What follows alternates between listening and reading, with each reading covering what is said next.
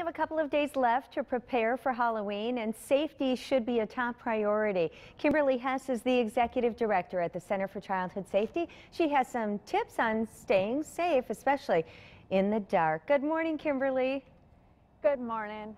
Perfect time to talk to you about this because it's still dark outside this morning. Let's talk about keeping our kids safe when they're out trick-or-treating when the sun goes down. Absolutely.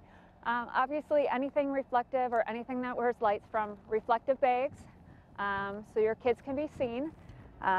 Anything that lights up, from Halloween gear that light up to reflective bracelets, glow bracelets, anything that you can wear that people can see. One thing that I like that we have at the Center for Childhood Safety are reflective lights that do flash. So that way it is a changing light for drivers to see kids. And people can come by you to get those?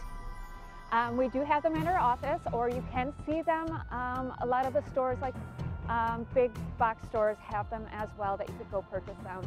Probably the most common is the glow lights, glow wands, anything like that. Yeah, because you could just wear those too and you wouldn't have to worry about handling them. Either attach the blinking lights or put the glow sticks, glow bracelets, glow necklaces, whatever on. What about parents? Exactly. Should they carry flashlights? Is that a good idea? Is that overkill? No, it's not overkill. Flashlights, absolutely. I think the more the better, especially in a neighborhood like where we're at. There aren't any street lights. House lights are pretty dim. There aren't any sidewalks, so anything you can do to help be seen by the drivers is great. Any other safety tips you want to share with us right now? I would just say, make sure you're out with your kids and you know where you're going and you're familiar with the neighborhoods.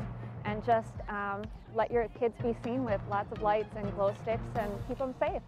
All right, well, Kimberly, thank you so much. I know we're going to be chatting with you all morning long with other safety tips for our little trick-or-treaters this Halloween.